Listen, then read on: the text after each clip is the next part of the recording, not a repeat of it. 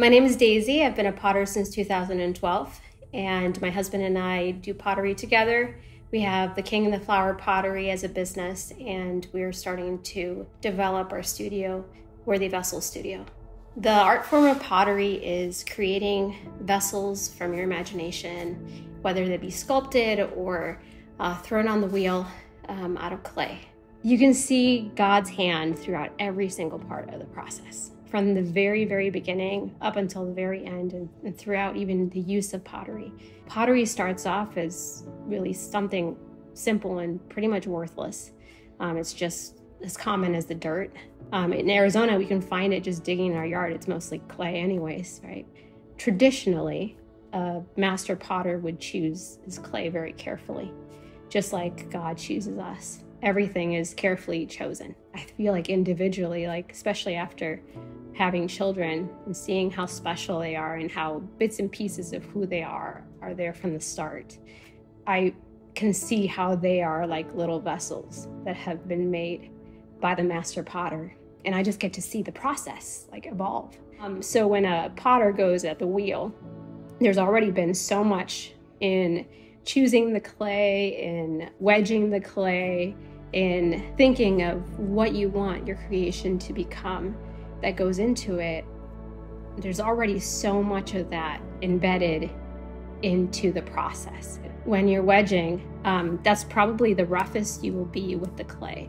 So you're taking a lump of clay and you're kneading it like dough, but instead of trying to introduce any air into it, you're trying to take out all the impurities. Just like through seasons, we see our own lives being wedged and us going through this process of removing all the impurities, taking off all that sin that was part of our sinful nature, and just shedding everything that is holding us back before we even get started in the creative process.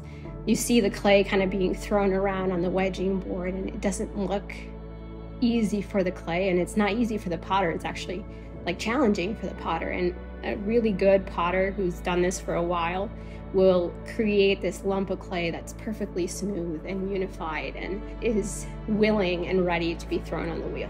So there's no shame in taking your time in that process, because what happens there is necessary to prepare the clay. Once you start on the wheel, it's really important to just stay centered, which makes me think of being centered in Christ. And if you have a lump of clay that skips through the process of centering, you're going to have something that's wobbly and it's not going to stay in place. And beginner potters have a really hard time with centering because the clay doesn't want to stay in the middle.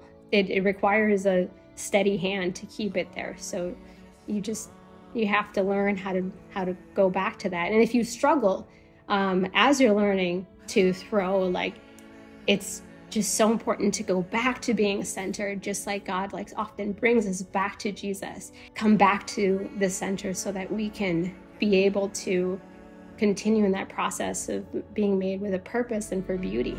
Once it's centered, then the clay will be very malleable and very able to be lifted and raised and bent in the form that the potter has in mind for the vessel. Once you have your clay centered, you can begin to stretch the clay and lift the walls up. And there you see when God's stretching us and when he's creating us to serve his purpose. And one of the very beautiful things about clay is that there's nothing wasted. So even if in that process we fall apart, even if the clay completely, not just falls apart, but lands somewhere else in the studio, you can still pick it up and you can wedge it back again and create something entirely new. There is never anything wasted up until the firing process, which is the final process. The clay is able to be recycled and given a new purpose and a new identity. And like I said, nothing is wasted. Throughout all of this, you see the potter's fingerprints all over the piece. I think one of the things I've been meditating on lately is how we cannot leave the hands of the potter. There was a a devotional that I was reading where this was brought up, and I just kind of like clung to that, you know.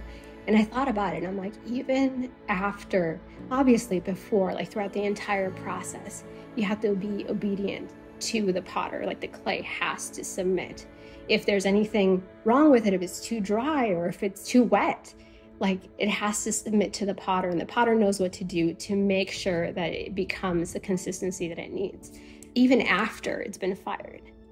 The purpose is there because the potter has given it a purpose. Every purpose that a vessel is given, it's just, it goes back to the potter. It glorifies the potter. Being in the studio and working with clay, it's just, I find so much beauty in the fact that even in every season, there is a purpose for it. And as long as we don't leave the potter's hands, we can be shaped into something that will glorify him.